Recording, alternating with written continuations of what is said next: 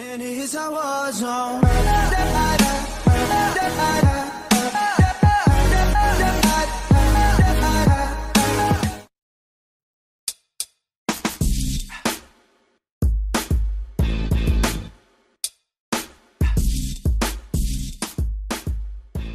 Jeremy Vuolo slammed for anti-LGBT, anti-Duggar rant by fans.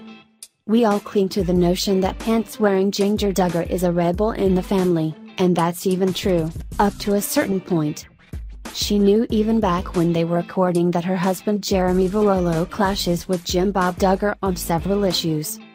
Jeremy's the one who now allows her to wear pants, and more, but his latest conflict with the Duggars isn't winning him any such love from fans. In fact, Vuolo is coming across as more extreme in his anti-LGBT beliefs than his in-laws, which is really saying something. The Duggar family would love for the general public to think of them as folksy, lovable Christians who have a lot of kids and make for entertaining reality stars. Why? Because that means more viewers for their TLC program, which means that counting on can go on and on and on.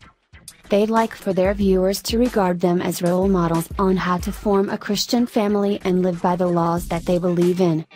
That means having as many children as you physically can and raising them in a frighteningly strict manner, forcing your beliefs upon them. And more. The Duggars are avowed male supremacists who claim that their fundamentalist lifestyle has been biblically ordained. Most biblical scholars and the vast majority of Christians would disagree, but fundamentalists like the Duggars believe that this is because others have been contaminated by the culture, which is supposed to be ominous but doesn't really mean much. This means that daughters are the property of their fathers until they're married off, after following the infamous courtship rules, at which point they belong to their husbands. Which is why Jinger Duggar can wear shorts and short sleeves, bearing the sinful woman flesh or her limbs, because her husband says it's okay. It's frightening, but it's the reality for members of the Duggar clan, and for other families who share their beliefs.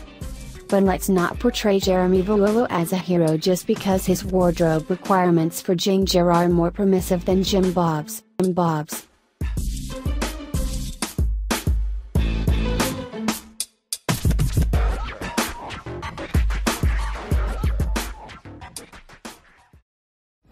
And it is a war zone.